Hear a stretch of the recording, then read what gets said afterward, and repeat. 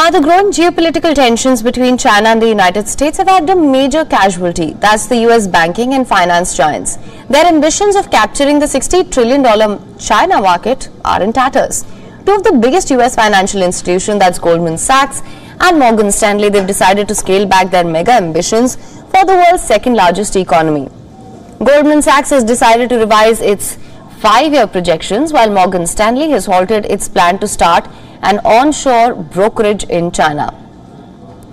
Not just that, several US firms are in the process of reducing their China workforce as well.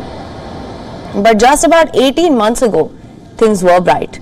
US banks were keen on beating their Chinese counterparts on their home turf, but then three things derailed this plan: COVID-19 and the resulting slowdown, geopolitical tensions between the two countries, and President Xi Jinping's increasing authoritarianism.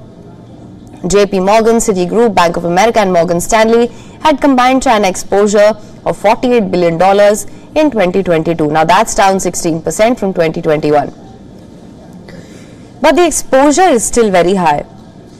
Given the uncertain economic situation in China, the geopolitical tensions, it won't come as a surprise if these banks start looking at other markets as well.